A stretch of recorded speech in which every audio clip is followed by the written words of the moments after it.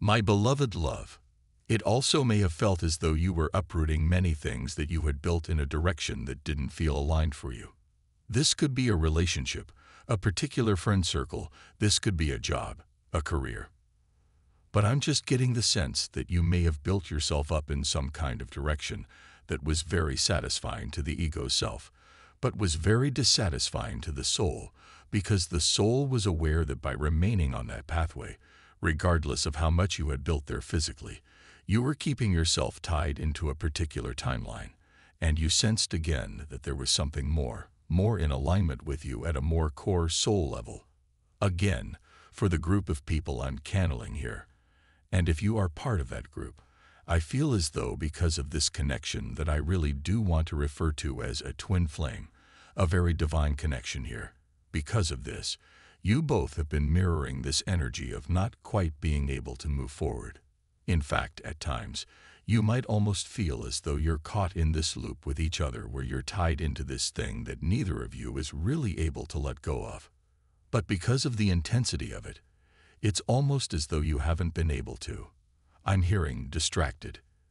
It's like you can't move forward with a different person without feeling this other person on your energy.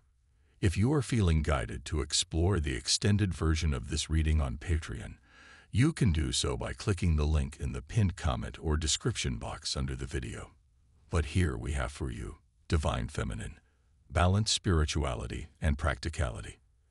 At the bottom of the deck, we also have It's Time to Release Negativity, because this is coming from the bottom of the deck.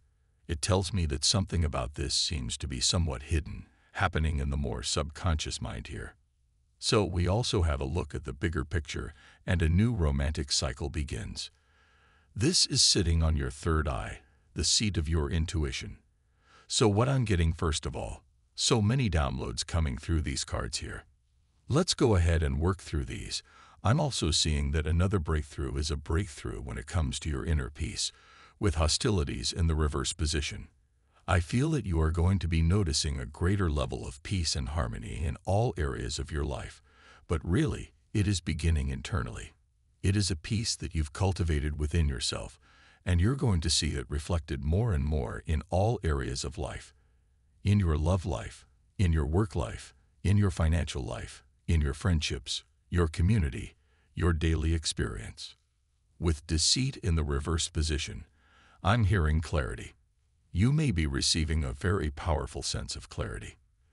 This clarity may come from something that someone else says to you or communicates with you that strikes a chord with your intuition and brings a profound amount of clarity into your mind in a very sudden way. From Divine Muscular. Type yes if you believe.